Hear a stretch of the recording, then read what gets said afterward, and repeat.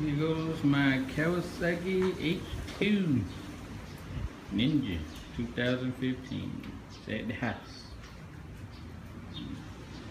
Took the place of my 400. My 400. There go my Yamaha moped boo boo. Like this bike. I mean this moped. It's so fun. Right now I'm using a battery charger because I'm porting with my phone and my battery is low. Like 4% right now. Anyway, do you see it? Do you see it? That's right. The third day. The first day I rode it home. Second day I didn't ride because it was like this raining. But that's not the reason I didn't ride, but I didn't ride the second day. The third day the bike got dropped. Not by me. I let somebody sit on the bike. They didn't know how heavy it was. When they brought it off the kickstand, they fell over to the right side. And you can see the mark right there. Let's go into it. Yep, that's what happened. Got scratched right there. And the only other damage I found was on my engine guard. Right there. There's only 2 damages. It wasn't bad. They didn't drop it, they just leaned it over and we couldn't pick it up because it was so heavy. It took 4 of us to lift it. I wasn't really trying. I was too busy laughing because I couldn't believe it. It was funny to me. Nothing serious. So yep, the first bike drop on the 3rd day of ownership. Horrible, right? You can see spider webs building over here. I got a lot of spiders over here always trying to make a new home. If I ride it one day and come back at night and wake up in the morning, it'll be a spider web on the bike somewhere. Oh yeah, I bought my reservoir socks. All 3 of them fit. How about that? But the clearance is so low on this side, you gotta be careful. Oh, I can't turn the steering wheel, but you can see between this edge and this windscreen frame holder thing is like 0.1. Whatever. Just way too small. So the sock has to be pulled all the way down. Anyway. Yep. Only owned it for 3 days and I dropped it. Today is day number... I don't even know now. 4 or 5. Oh no, I got a fingerprint on me. That's gonna be bad. I need to wipe that off. I remember hearing something about that. Fingerprint's gonna be bad. Oh yeah, you can see it's raining and it's getting wet, and I'm not gonna clean that off, not at all.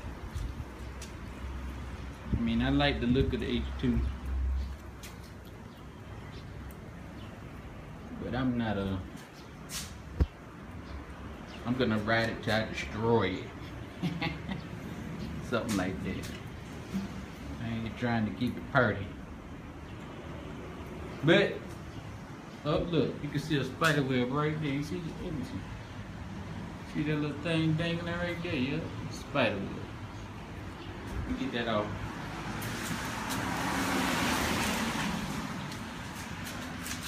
Spiders. You know they got some more webs around here somewhere. Relentless spiders. Never give up. Spiders never give up. Alright. What I was talking about, I forget. Oh. Let me just talk about my first impressions. Coming from the 400, only been driving bikes less than a year. I always watch a lot of videos trying to learn how to ride better and all that stuff.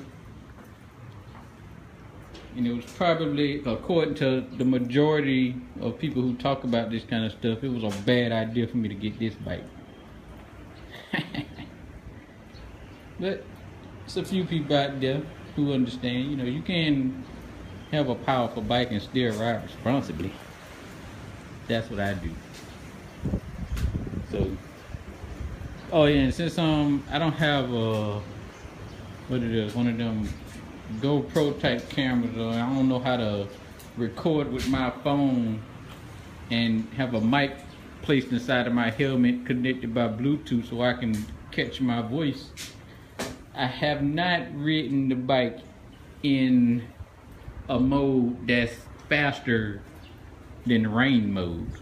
Basically, I put the bike in rain mode because I read on the H2 form, they said if you put it in rain mode, it's basically a 300.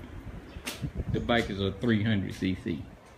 And I can tell you that ain't really true, because I had a 400cc and it was still faster than my 400 in rain mode. And I haven't taken the bike out of rain mode since I've had it. It's still in rain mode, but this one is like the 4th or 3rd day. I only drove it twice, maybe 3 times. I don't even remember no more, but I haven't even did nothing. It's raining right now. I'm not afraid to go out in the rain. I ride in the rain. I don't care, especially when I have my 400. I got rain gear, that's rain shoes, gloves, pants, and a jacket. And I wear every time, except for my shoes. I don't wear the shoes if it's raining, because the shoes are waterproof. If it's not raining, I just stick with my tennis shoes, because all I do is commute, basically. I'm just a commuter. I get on the highway every now and then if I can go far, but usually I don't go too much far. But I ride. I don't take the short route. I go the long way because I want to ride. I ain't gonna lie, man. Since I started riding motorcycles, I found it is so fun. I started on riding like that. That's the first bike. But that's not really the first bike. But the first bike I rode was a moped, and it was so fun. I was like, man, I want to go fast. So I got this one. Then after I got this, I was like, it's fun, but I want more speed. That's when I had to get my license. In Japan, you gotta they got 2 different licenses. The small bike license, which is 400cc and under, and I got that first. And then like after that, I went and got the big bike license. That's anything over 400cc. So I got both licenses. Then I got my 400. Well, I got my 400 as I was doing my big bike license. And I rode that, I don't even know how long it's been. I think it's like, I'm almost at a year now, but I'm still not at a year. And then, you know, they was talking about this H2, and I was watching all them videos. I learned about them videos in the H2 as I was trying to still learn how to ride, watching bike safety videos and all that kind of stuff. And I was like, man, you know what? That H2 sound real nice. But there's no way in the world, since this is the only time they're gonna offer this bike, I'd never be able to ride it. And I just want to, everybody was talking about how good it feels. I just want to know, how good do it feel? I was like, ain't no way in the world nobody gonna let me ride the H2. The only way I'm gonna be able to ride it is if I get it myself. Yeah, so I got it. I moved up. And I told them at the dealership, I was like, put it in rain mode. I ain't gonna ride slow until I get me one of them GoPro cameras or something. And I want to record my reaction, my first time leader bike ride. I see a lot of those videos, first time leader bike rides. I wanted to record my first reaction. I had got a little Bluetooth recorder, and I tried to use my phone to record video with the Bluetooth as a mic, but I ain't never figured out how to set that up, so that didn't work. So my first ride did not get recorded. And I done spent 10 minutes on this video and I ain't said one thing about my reaction on my first ride yet. You know what? I'm gonna talk about that in another video.